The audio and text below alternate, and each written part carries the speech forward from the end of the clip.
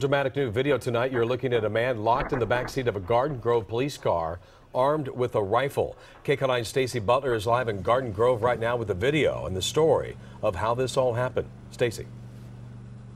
Jeff, when police arrived at the Drug and Alcohol Recovery Center where the suspect was 2 nights ago, they say he was acting so erratically that he was eating grass and leaves. So they put him in the back of the police cruiser, but they had no idea what was about to unfold. From the back of a Garden Grove police cruiser, dashcam video just released shows a man police describe as mentally unstable, fumbling with an officer's loaded AR-15 semi-automatic rifle.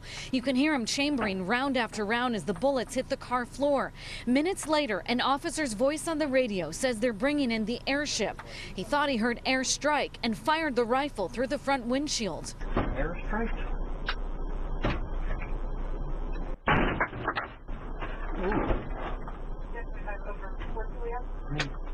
Yeah. Why don't you not raise an airstrike, sons of... Police say 33-year-old Stephen Matthews was living at the Morningside Recovery Center in Garden Grove when he had a psychotic episode Tuesday night. Mental health workers responded and asked police for help until an ambulance arrived.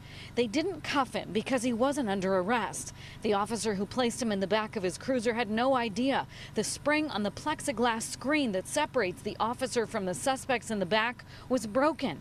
Matthews got into the front of the cruiser, pressed a release button for the weapon, and refused to come out for 2 hours.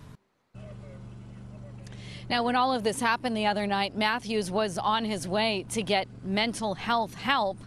Now he's likely on his way to prison. He faces a slew of charges.